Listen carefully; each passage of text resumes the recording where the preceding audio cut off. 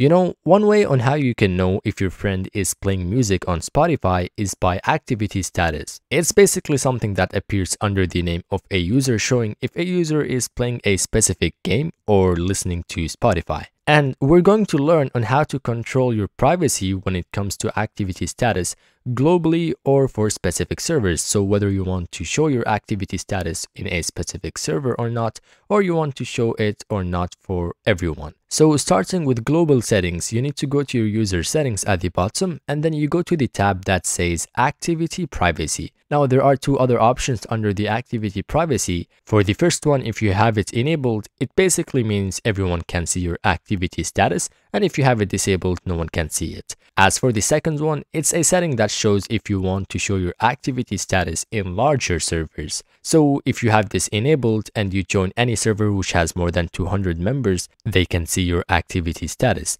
And if you have this disabled, then if you join any servers more than 200 members, they can't really see your activity status. So that's for the global settings. Now let's go to the server specific settings. Let's say the La La Land server, you don't want members from this server to see your activity status. So you basically just right click on this server, you go to privacy settings, and then there is an option that says activity status. If you have this disabled, then members from this server can't really see your activity status within the server. Anyways, that's all for today. Really short, really helpful. Who knows, you may want to control your privacy. So I hope this was helpful and see you in the upcoming video.